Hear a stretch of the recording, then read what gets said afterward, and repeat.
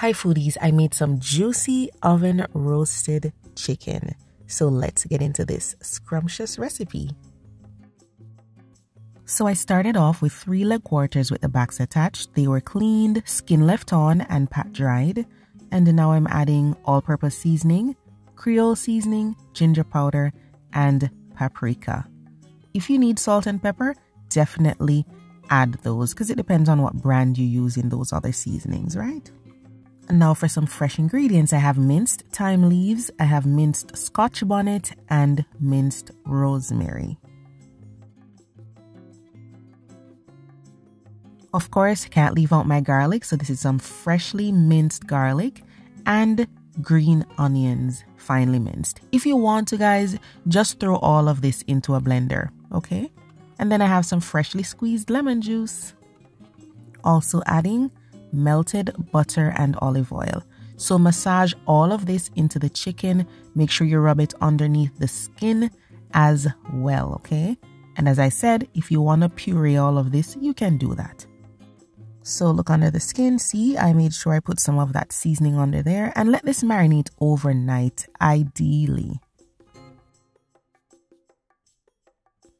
Now the next day, you just want to brush some butter in a baking dish or a baking tray and then lay the chicken in there skin side up. That's all. And make sure you scrape out all the bits from that bowl you marinated the chicken in. Make sure you put it all over.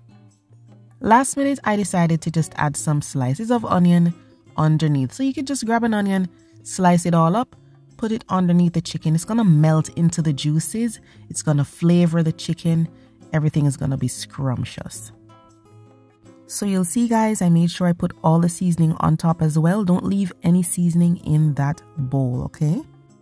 I kind of felt like the chicken needed more color, so I sprinkled on more paprika all over, and then I brushed on a little olive oil. Now this is going to go in the oven at 425 degrees Fahrenheit for 40 minutes.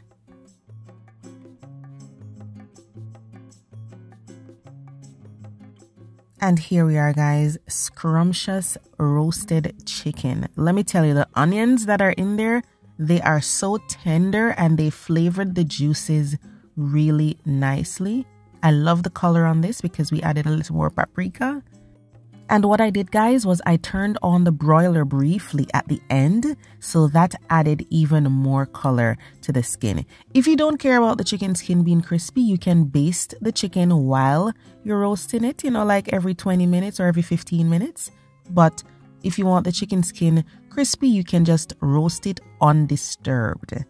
And all you need to do is just scoop up all the juices and just pour them all over the chicken right before you serve it.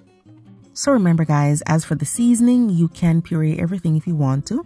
When it comes to basting, you can baste it a few times if you want to, or bake it undisturbed. And as far as the end, you can turn on the broiler to get more color if you need to. If you have a larger family, all you need to do is just double up on these ingredients that I'm going to leave in the description box below the video. So check those out, and I really hope you enjoy this. It was so delicious, guys. Let me know what you think once you try the recipe out. Thanks for watching, and I'll see you next time.